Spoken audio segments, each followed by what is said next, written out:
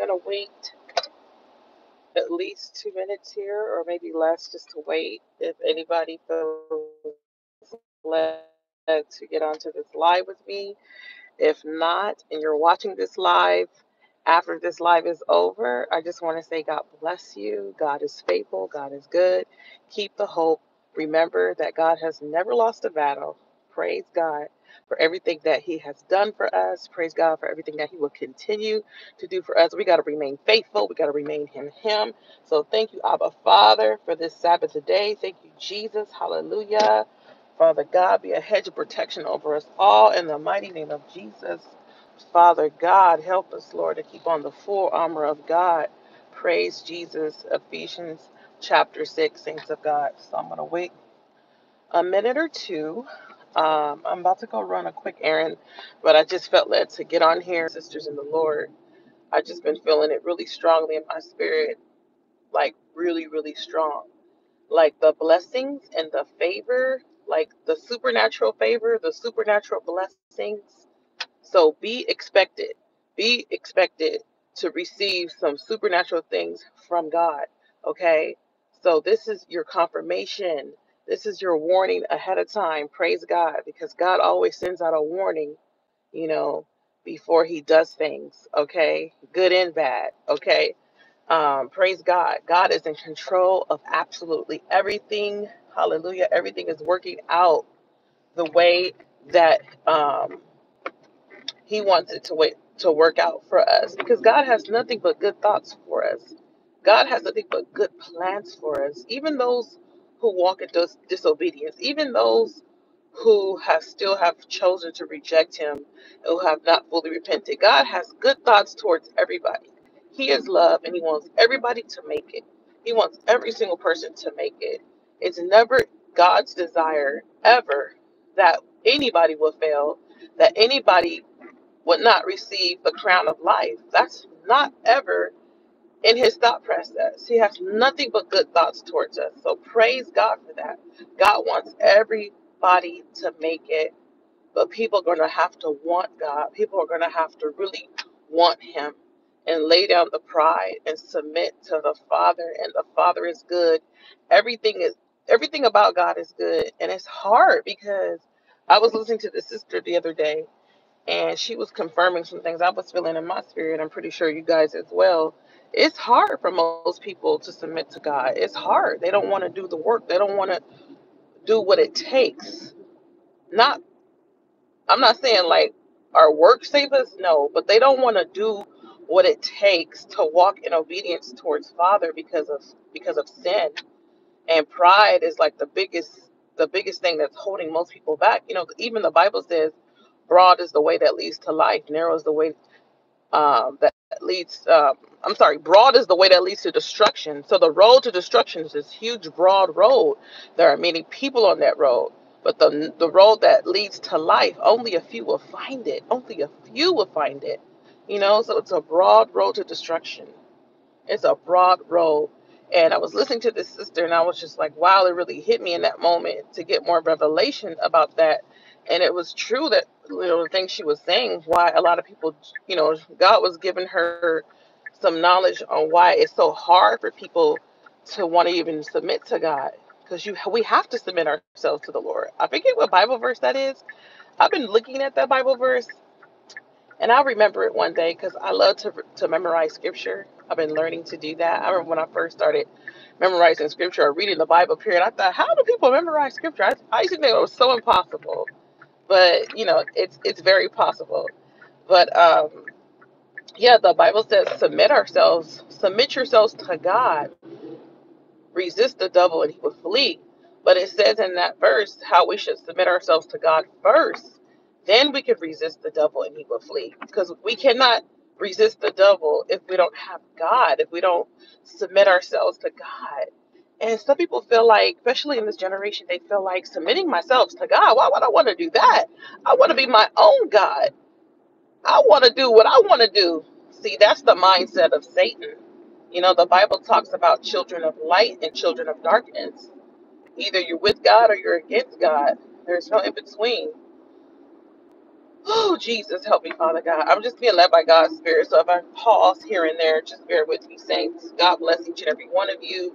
I just felt led here to just to encourage the body of Christ, those who are chosen by God, those who are really abiding in Christ Jesus. You guys have been hearing about this wealth transfer that is going to happen within the body of Christ. It's already happened. God has already proved it because things happen in the spirit first because before it comes into the natural. God has already approved it. He already told me to put that word out, that message out to encourage the body of Christ. The wealth transfer has already been approved, but God is getting us ready. God is getting me ready. God is getting you ready to receive what He has for us because we got to be in good standing. We got to be in the right mindset. We're going to have a better heart because God looks at our heart and He's changing our heart. He's helping us. He's helping us now to receive what He has for us because we're going to have these major blessings, these supernatural things are going to happen, these supernatural experiences that are about to take place. And I'm prophesying this over the body of Christ, yes, because God desires for the body of Christ to prophesy. So, Father God, I pray that the body of Christ, we will increase in prophecy, Father God. You say you desire for the church to prophesy. Yes. So I'm prophesying over the church right now, over the body of Christ right now. Those who are truly walking with the Lord, God is about to do something really big. He's about to do something really big. It's already started. Many of us have already been experiencing things that should not really be going down. You know, we're experiencing things that we consider abnormal, you know, but it's God's favor, it's His protection, and this is part of the wealth transfer. Okay, God is raining down so much wealth over His chosen ones. It's happening. It's already been done. God has already approved it. And so right now He's building us up to receive what He has for us, what He fully has for us, because we're going to have to be ready for it. You know, He's getting us ready. He's getting us prepared because it's so easy to walk away from God. When God takes you to the highest, when God takes you to a high place and he lifts you up just like Joseph. Remember when Joseph was brought down low? He remained faithful. He stood with God. He walked with God. He remained obedient. He didn't fall for the trap of fornication and adultery. Okay? God gave him the dream interpretations. When the Pharaoh wanted the dream interpretation, he said, okay, I will go to the Father because God is the one who holds the key to interpretation. If the Pharaoh wants interpretation, let me go to the one who can only give the interpretation, and that is God, the God of Abraham, Isaac, and Jacob. He remained faithful. I look at the story of Joseph. When I go through really hard times, I think about Joseph and how he remained faithful, how he didn't give up, how he stood firm in his faith. And see how God rose him up at the right time. 2 years in isolation in that prison. But God blessed the prison. God gave the Joseph favor in the prison. The whole prison was blessed because of the favor that was on Joseph. So hallelujah, praise God. Then God rose him up. Then God rose him up to be governor of Egypt. Okay, so God is getting us ready. He's preparing us. Hallelujah. God is preparing us to receive what He has for us. He's taking us higher. And so he's getting us ready, which is a good thing. We all need to go through the fire. Every chosen one has to go through the fire. We have been called out of the darkness into His marvelous light. Okay, we are called to tell the truth, the belt of truth. God has been highlighting that in my spirit. God's chosen ones, please remember that. Think about the full armor of God. It's important that we have on the full armor, but God has been really highlighting to me the belt of truth because we see this generation declining. It's going deeper in darkness. It's like the truth is way up there, but they're just falling further and further, further away from the truth. And people eventually will be handed over to a debased mind. Isn't that so bad? God said eventually He will give people over to what they want because God is not forcing anything. God is not forcing us to love Him. God is not forcing nobody to become a Christian. God is not forcing nobody to do the right thing, but He will make a way of an escape. He will provide. Yes, we can look back over our lives. Hallelujah. I know I can. Hundreds and hundreds of times where I put myself in a bad situation because of pride, because of the pride of life, because of the lust of the flesh and the lust of the eyes, right? I put myself in bad situations, or the enemy calls people to do things to me, okay? Because we're in a spiritual war, right? And so it's not the people, it's the spirits that are operating in people, okay? like number one, the spirit of rejection. And then I'm learning too, sometimes that rejection, it was God. That sometimes that rejection was God for our protection. That rejection was for our protection. Thank you, Father. Thank you for God. Because he knew the bigger picture. He knew that that person was really not in our corner. That person was really a snake. That person was really a wolf in sheep's clothing. So praise God.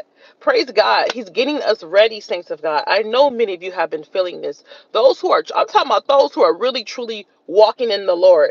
God has brought you through a long wilderness season. Maybe your wilderness season has ended, you know. We're all in different stages, you know. Maybe you're in a time of isolation, like Joseph. That specifically that time of him being in prison for 2 years, he was falsely accused of rape, and he remained faithful. He remained faithful. We gotta remain faithful in God. We gotta trust God. Can you imagine? You know, lately I've been thinking about how Joseph felt in each circumstance because he went to different levels of isolation. It started when his brothers plotted against him and they put him in that pit, and then he was sold to those men into slavery. Can you imagine what was going in Joseph's mind? Like, how is this even happening? These are my own brothers. Just the fact that they wanted to kill him, and then the fact that they sold him into slavery because he was a free man. He was not supposed to be a slave. You know, he was a free man, and the fact that he's witnessing this, it's happening right before his eyes. He was sold out by his own brothers, and many of us can relate to that. Many of us can relate to that, but we have kept the faith. We have continued to walk in forgiveness. And it wasn't always easy. It wasn't always easy. The devil was always in our ear trying to convince us, you know what? You know what they did to you? You're never going to be happy anymore. You're going to stop smiling. You're going to do all these things. You know, the enemy tried to convince me one time to, you know, you're no longer going to be a happy person. For now on, since everybody did all these things to you, you're going to be bitter from this point. And the enemy almost convinced me at one time to take that demonic deal, And I had to resist the devil. The enemy was this close to that's a demonic seed to make me. That's crazy. That is so crazy. I will never forget that time where the enemy was trying to convince me you've been hurt. People have been using you. So for now on, you're never going to smile. You're never going to you're going to be a bitter person for now on. What if I would have took that deal? What if I would have said, okay, yeah, I've been wronged. God's going to understand, because that's what the enemy tried to convince me numerous times on numerous things. But praise God, that's why we got to resist the devil. That's why we have to resist the devil. And that was years ago. I wasn't even really born again around that time. Lukewarm. But isn't that something how the enemy, he sets traps, he sets snares, you know? All he can do is lie. But I know what God has told me, what he's about to do, and he's going to do it for everybody. Whatever God has told you that he's going to do, he's going to do it. God is going to come through, but it's going to be at the right time. He's teaching us patience. He's teaching us to endure. He's teaching us to be content on the things we have. He's teaching us to walk in forgiveness. He's teaching us to walk in love and grace towards others, no matter what people have done to us. He's teaching us to learn different life skills as well. There's so many things that we need to learn. We need to learn about spiritual warfare, because God does not want us to be ignorant of Satan's devices. God does not want the enemy to have an advantage over us.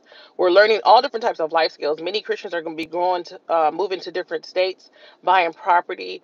He's going to teach us how to do a lot of things, even with just the simple thing of cooking. There's a lot of us that need to learn how to cook, because we relied on fast food for so many years, and the world's going to be changing. The world is not going back.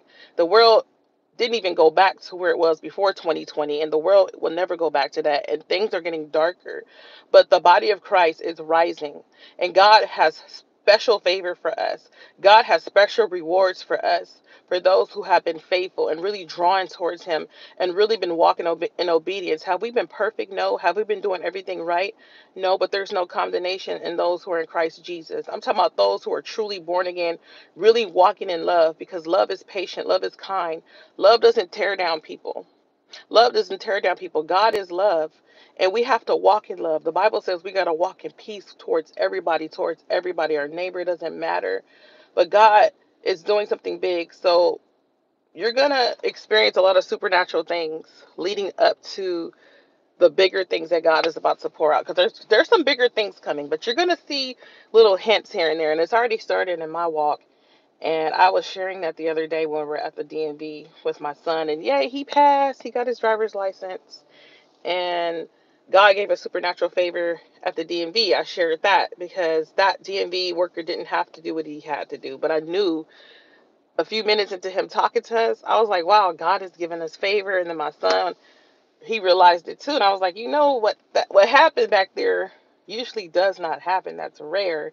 That was God giving Daniel favor to help Daniel pass the exam and make him feel more confident. He's like, you're going to pass this test today. You about to get your license. So thank you so much for those who prayed, because I did reach out for prayer for Daniel, because the first time he failed, he went ballistic. But praise God. So thank God for another day. I just want to encourage the body of Christ, God's chosen ones. Expect some supernatural things to happen in your life. This is your confirmation. This is really a warning too, because God does send out warnings before he does things, okay? And this is a good one. This is a good one. So remain faithful. Don't give up. It don't matter what the enemy says. It doesn't matter what anybody says. You know, remember, this is a spiritual war. This is not a war against flesh and blood. So we got to keep on loving people, keep on praying for people. We never want to take vengeance. We because God will vindicate. God says never repay evil with evil. We don't have to come into agreement with any lies from the enemy, even in our dreams, because Satan does attack in dreams. Not every dream, sign, or wonder is from God. So we have to have discernment. We need to test the spirits. We need to ask God about everything. I'm learning to do better with that. Are we always perfect with that? No. But the Holy Spirit is with us and helping us. Hallelujah. The Holy Spirit is here with us. The Holy Spirit is helping us, you know. So we just got to be more sensitive to the Holy Spirit. That's the one thing that I've been learning to do more. Praise God. God has really been helping me. He's been telling me to encourage the body of Christ that are all connected here to really trust the Holy Spirit. Be more sensitive to the Holy Spirit and what the Holy Spirit is doing. Yes, so praise God. Oh, Jesus. God bless everybody on this live. God bless each and every one of you. Keep the faith. We got to keep the faith. We have to keep the faith. Praise God. We have to keep the faith. God is good. Yes, Lord. We have to keep the faith. We have to keep the faith. Hallelujah. We have to keep the faith. Praise God. So God has made me an encourager. And so I have to be obedient to this call to encourage the body of Christ. And thank you so much for your prayers. Those who have truly been praying and those who have just really been standing in the gap and interceding. God wants us to continue to stand in the gap, to continue to intercede and keep the faith, because without faith it's impossible to please God. And remember, faith as small as a mustard seed can move mountains. So get ready, stay ready, and be ready. Um, just ready for God in everything. Because God, remember the story of the five wise virgins? We got to stay ready all the time. We don't want to be the ones that go out, the foolish ones that go out and try to get more oil in the world. We need to stay connected to God no matter what happens. God has been showing me that. Thank you, God. We have to stay connected. And I've been hearing that. I've been getting confirmation in regards to that.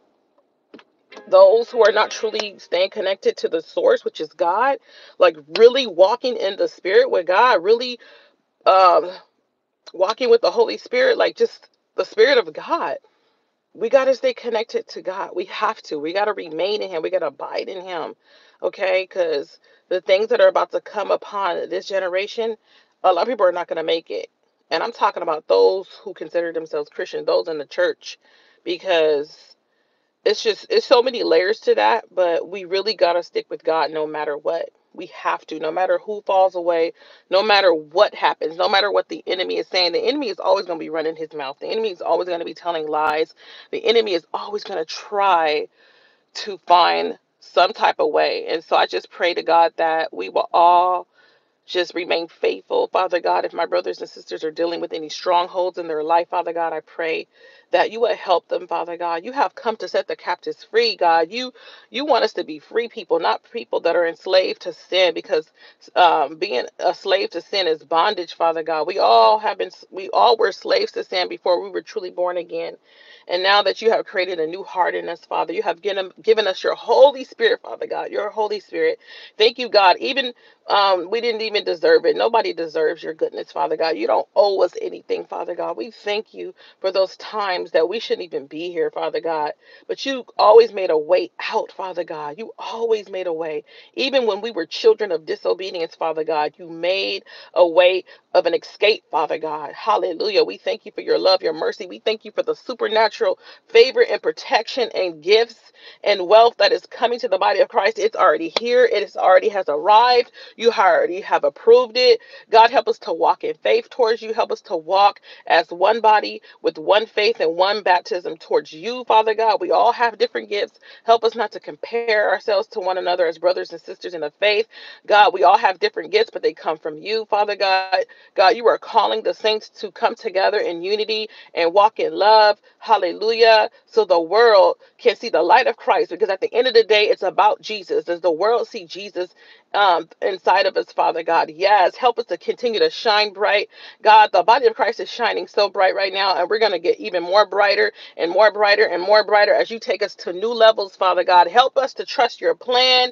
Yes, God, the enemy comes in like a flood, but we're going to trust your plan no matter what. You know what's best. You know the bigger picture. You know all things. We thank you for protecting us from harm. Thank you for protecting us for the evil one and his plans. Thank you, Father God. Help us all to continue to pray for our enemies, love our enemies, to do good to those who persecute us, as your word says. Never take vengeance, God, because you are bringing vindication. Hallelujah. Praise God. Yes, I pray that we in forgiveness and love and mercy and grace, Father God, just like Jesus, Father God. Help us, Father. Help us, Father. Hallelujah. Help us to not just read your word, but be doers of your word, Father God, to live your word. Faith without works is dead, God. So help us to live out the word, because at the end of the day, it's about people's souls, Father God. It's about people's souls, Father God. Help us, Father. Bless everybody that's connected to this channel. Bless everybody that may come across this video sometime today, Father God. It could be a year from now, Father God. Bless every single brother and sister in Christ in every single nation and every state, Father God. Help us to remain strong in you, Father God. You are our foundation, Father God. God, help us. We shall not be moved in the name of Jesus. We will stand firm in the name of Jesus, and we rebuke the enemy and all his lies, schemes, and tactics. Father God, help us to remember this is a war in the spirit, and we need to war in the spirit. We need to keep on the full armor of God mentioned in Ephesians chapter 6. Help us to grow in prayer and fasting. Yes, God. You said because some do not come out. Some demons do not come out, but by prayer and fasting. God, help us when you call us to fast, especially myself, Father God. Forgive me when I have not been obedient to the call. But God, you are just and faithful when we come to you and confess our sins to you. So forgive us, Father God, for those who have been struggling with fasting.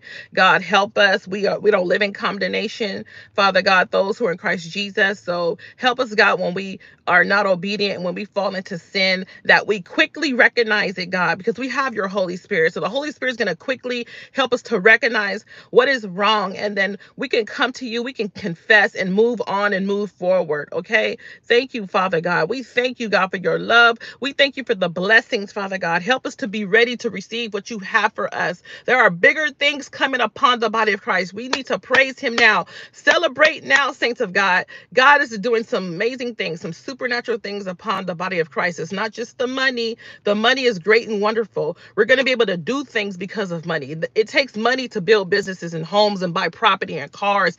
It takes money. Hallelujah. But God is building us up in our strength. God is building our faith up. God is making us whole and healthy in our hearts and our mind. He's delivering us from low self-esteem, and God is delivering us from so many things. Hallelujah. God is making God is allowing our gifts to be stirred up, and an increase in our gifts, increase in discernment. Hallelujah. Increase in faith. faith, increase in all the gifts that he has given us. So hallelujah. God is taking us to new levels. Hallelujah. It's by his spirit. It is by his power and it's by his might. And there's nothing that the devil can do. There's nothing that demons can do to stop God's children. Satan is really afraid of us. He really is, because he knows there's power when the body of Christ truly walks by the Spirit of God and really truly come together and rise up in faith. He knows that we can destroy demons. God has given us power and authority to trample over snakes and scorpions. Yes, he has. He has given us authority. Hallelujah. Praise God.